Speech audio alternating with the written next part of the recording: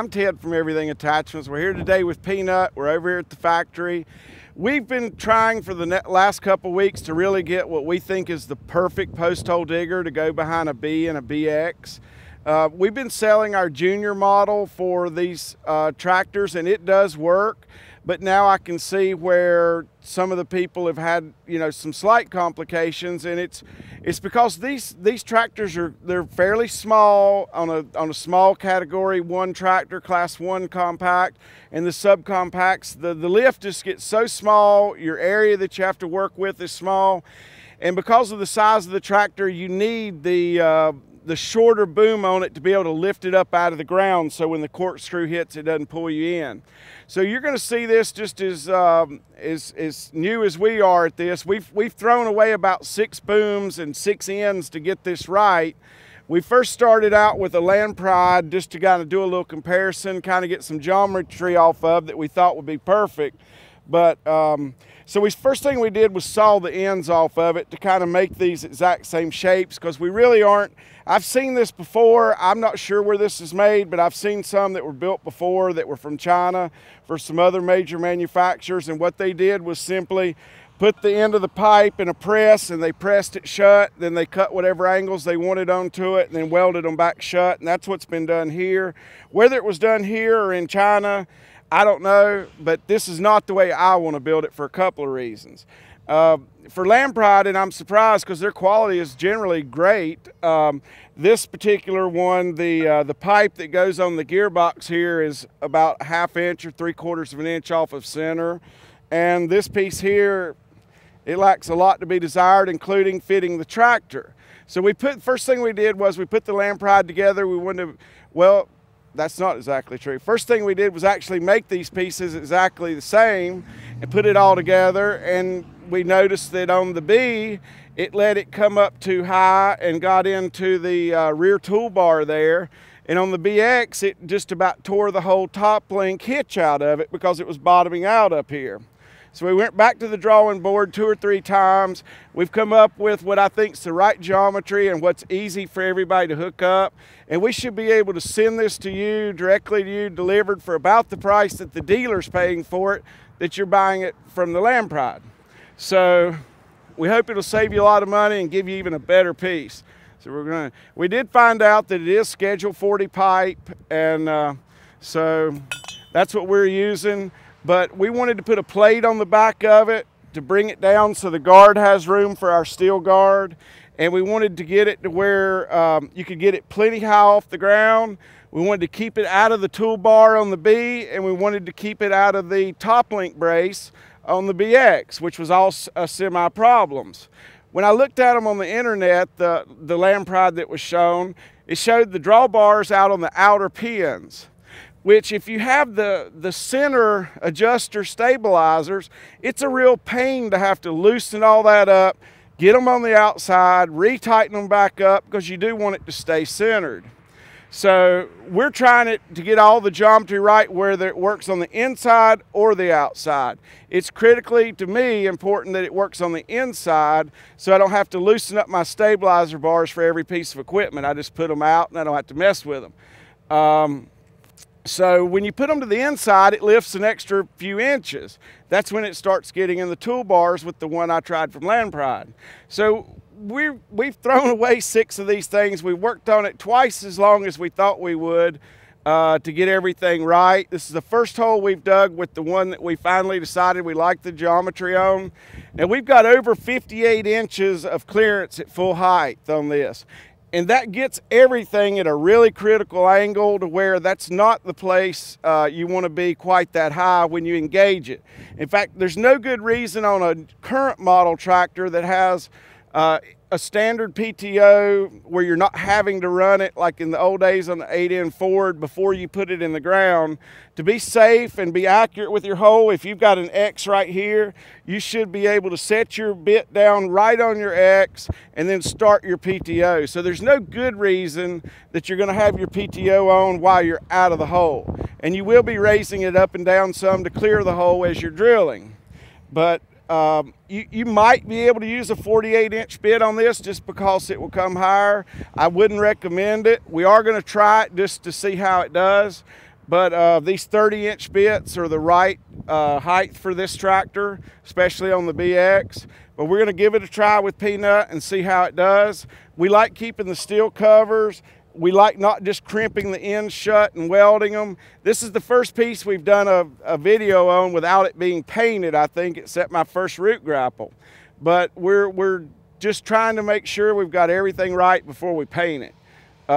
There's one piece missing from this that will be on it, and that's going to be a stop that's welded 2 1/4 inches out, and it'll go down 5 inches, so it'll bottom out on the bottom of that gearbox when you're in transportation, so it can't swing, mess up your drive shaft or anything else, but there's no reason why it should be operated that high.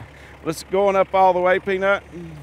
So it clears everything except for your drive shaft is rubbing right now, and it's at too much angle to truly be run. You cut it off before I grab hold of this. Okay, so when we put our stop in there, it's gonna have about 1 inch clearance right here. That's the angle it's gonna be on. I'm gonna hold it here, Peanut. Now let it down until this becomes straight.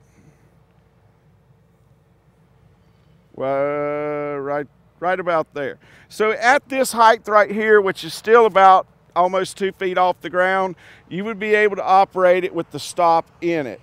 But there's still no good reason why you would be operating it this high. All right, go ahead and crank it up, set it down, and let's see how this works. And you should always stand way back from a post hole digger. I'm gonna try to stay in the frame just so we can do this. His bit's pretty vertical. Set it down, you can back up or down easily with a hydrostatic tractor, which I think all B and BXs are. Perfect. You'll probably, have to give it a little fuel.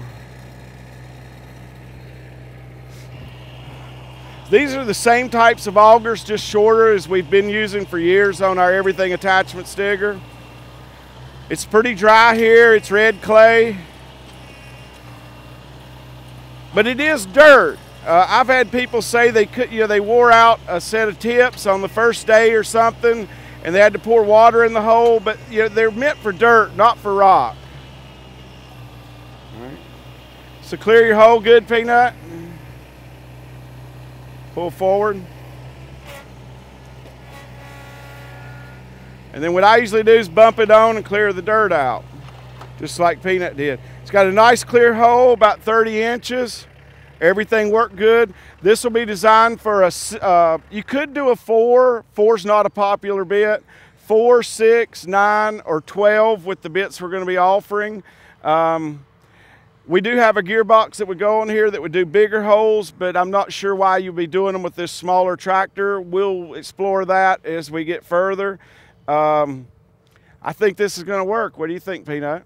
We'll try it on the BX next. Make sure we've got our clearance right. We've redesigned this front piece about 3 times just to get the top link to not bind up in the particular way that the BX is built. And we want to keep this boom as short as we can, so you've got good leverage to, once it goes down in the ground, that you can pull it back up. And we want to be able to use this geometry down here on the bottom just to make it easy for you to hook up. So if we can get this to you delivered for the price of about what the Kubota dealer that's selling the Land Pride parts for to them, I think you'll be good to go, and I think we'll all have a good, successful post hole drilling season. We'll put it on the BX.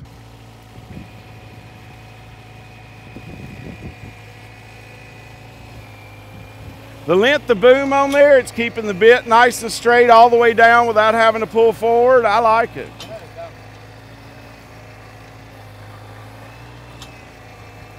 Man, that'd make putting a fence in easy.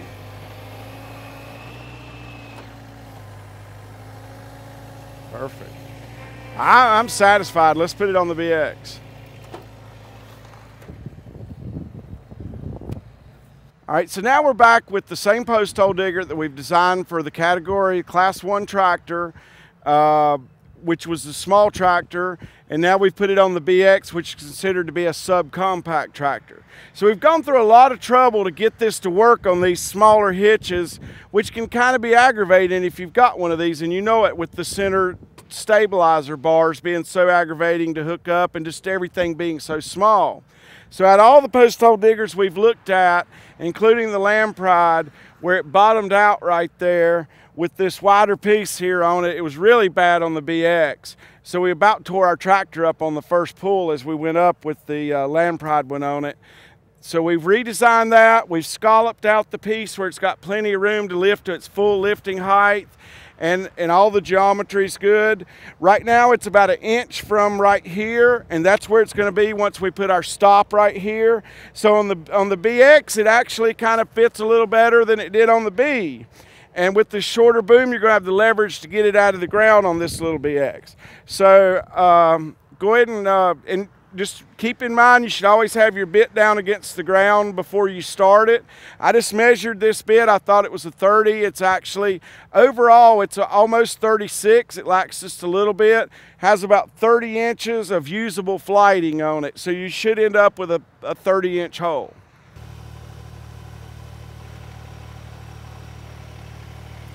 Let it on down.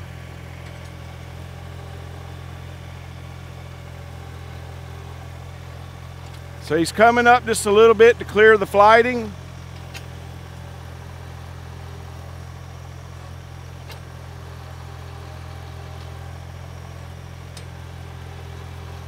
Back up just a little bit, Peanut, to clear, straighten up your hole. Perfect, that's good. So the drive shaft's running straight, everything's clearing. Let's drill another one.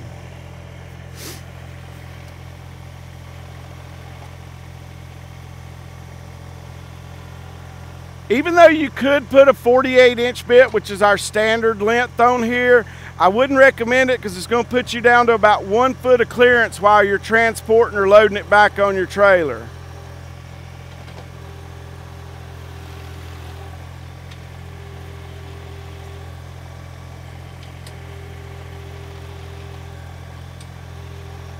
It looks, let's do one more just for the heck of it. As good as it's going, it's doing good.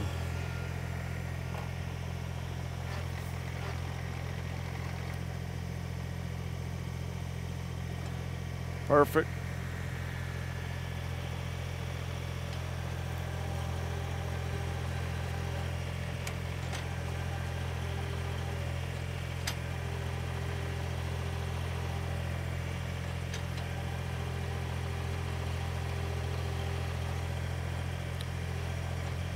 That's good. All right, just cut it, stay right there and cut it off for a minute, Peanut. So, some of the manufacturers, and I think Lampride did have metal shields on it. Most of them don't. The reason we use metal shields, and they do every now and then get bent just a little bit during shipment, but they bend right back, and the good thing about them, you know, these guards are real because of the bolts and so forth that can catch clothing, and not that you should be back here anyway, but post hole diggers are something that just need to be made as safe as possible for everybody. The manufacturer, the user, everybody. So these steel shields, even if they're out in the sun for 10 years or 20 years, whatever, the paint may be gone, but the shield's gonna still be here. It won't be cracked off like a plastic shield's gonna be. So we try to make everything at Everything Attachments last a lifetime, you know, as much as that can sound like, and put the good stuff on it, make it in America for everything we can. The only thing that's not really here is going to be the gearbox. We make all the guards and everything. And if you'll notice, we put the holes, it should always have 2 bolts in the auger and through the shaft on the output. That's not meant to shear down there. There is a shear bolt right here, so if it hits a rock or something, it shears up here. You'll never shear these 2 half-inch bolts here. And we've offset these holes where you can bring the auger to one place, put both holes in it without having to remove the shield. So we like that part real good. So it looks like we've gotten all our geometry to work right, which is the hardest with it in the inside positions, because it actually lifts further. And we'll show you a picture where we've scalloped this out a little bit to make this clear right here, which it didn't on the Lampride and several others that we've heard of on the internet. You know, our original design of all our other post hole diggers, this is called the hoop or the bell, and we bring ours over the top with a long ridge on it. And we tried that at first, and And we really like that, especially on the bigger ones, because that ridge on top really makes them strong. And for a bigger tractor that might be hung on something that's trying to lift, but this tractor's not going to do that. So we've gone with the underneath mount to be able to clear the bar that's on the B. So we fought back and forth with what it took to make it work on these smaller tractors and keep everything out of the way on all the brands of tractors that we know of. There's nothing that's worse than these two to get everything to clear. And if you've dealt with these aggravating stabilizers from the inside, you know you don't have to mess with them any more than you have to. So we've got it to where you can put them on and off without having to adjust them once you've got them set. This will be for sale on the website on Landshark, on our Landshark attachments, which are basically, those attachments are two things. They're for the subcompact that we haven't really been tailoring to for box blades, scrape blades, and everything. So we're going to have the smaller specialized stuff that's meant for the smaller hitch that we haven't had fully. And then also there's some bigger things, scrape blades, box blades with hydraulics, hydraulic angling rakes, scrape blades, box blades with the ripper shanks that come up. So our Landshark series is going to be a real hit, I think. We are going to paint it orange because unfortunately, like it or not, the majority of tractors that are being sold right now are orange. If you want it in the yellow, we probably will be able to do that with no problem. Just let us know what you would like. If you have a different colored tractor, blue or whatever, you would rather it be our industrial yellow than you would the orange, that's not a problem. We can handle that. So to everything attachments, we want you to know that we're working hard for you and us to make everything fit and work right and be here for a lifetime. And the big key thing to this is hook up right and work right. So we went to a lot of effort on this, more than I would have expected, and hope that the box blades and scrape blades and everything we're working on are easier. That's about what it boils down to, isn't it, Peanut? All right. Talk to you on the next video when we got our next product out, which should be at the end of the week. Thank you.